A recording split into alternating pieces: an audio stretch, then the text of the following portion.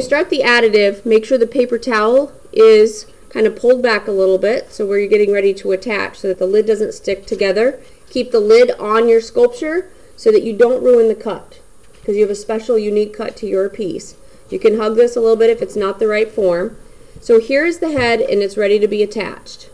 So when you score and slip, you have to score where you're going to put this. So you're scratching the surface and applying the slip, and then what is going to be attached. So this will be here. Now that's going to stick for a while, but when the slip dries, it's going to fall off. So you're going to go through and smooth this together.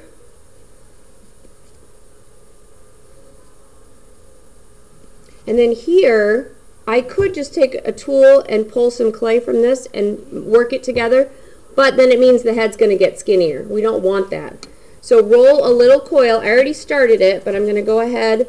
When you roll coils, it's better to roll it over wet clay or wet canvas, and then it works its way in there. Two hands is a little bit easier.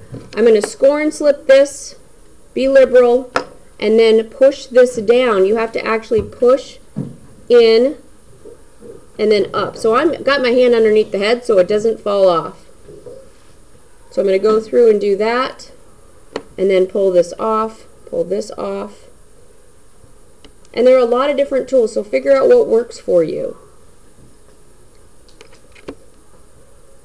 And yes, it feels a little bit muddy, but you'll come back. So this is a piece that has like this appendage. It's a head, but this appendage that's sticking off, so the bag's going to squish it. So I'm going to get some plastic plates out so that the bag will be like only this close to it. Okay, so I'll talk to you about that. So that's how you'll store this. So now it's attached, and you can then make sure it's fused together really well. So that's additive. Here, if I have this piece of clay, I'm going to flatten this. Hopefully it's going to be big enough.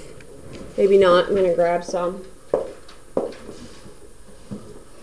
And they have the little rolling pins. If you're going to make a small piece of additive, don't flatten your entire extra clay. So I want to make sure if I'm going to use these little circle cookie cutters, there's ones that look like leaves you can use. So you're going to go investigate. Maybe I want a pattern first. So there's these rolling pins that create textures. And then this is thinner. We want this to be thinner. Then I can go ahead and cut this out, and this little thing makes it pop out.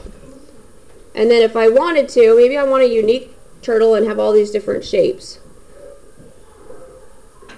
You can do what you want, but you can use additive for those different patterns, or cut out little, tiles or shapes that you can, you can cut with this, you can cut with a wire tool, but you want to be creative with that. Okay? Now, if this little piece, because if this is a shell, typically the head comes out from something, from the shell, so I might actually score and slip this and then only smooth it right here. And I'm going to do that rough because I'm going to remove it because I don't know if we want that. But you can see how you can only smooth one side and it looks like it's coming out of an area. Okay? So ask questions as you need. Explore the tools, because there's a lot of different tools that can create fun patterns or help you with your design.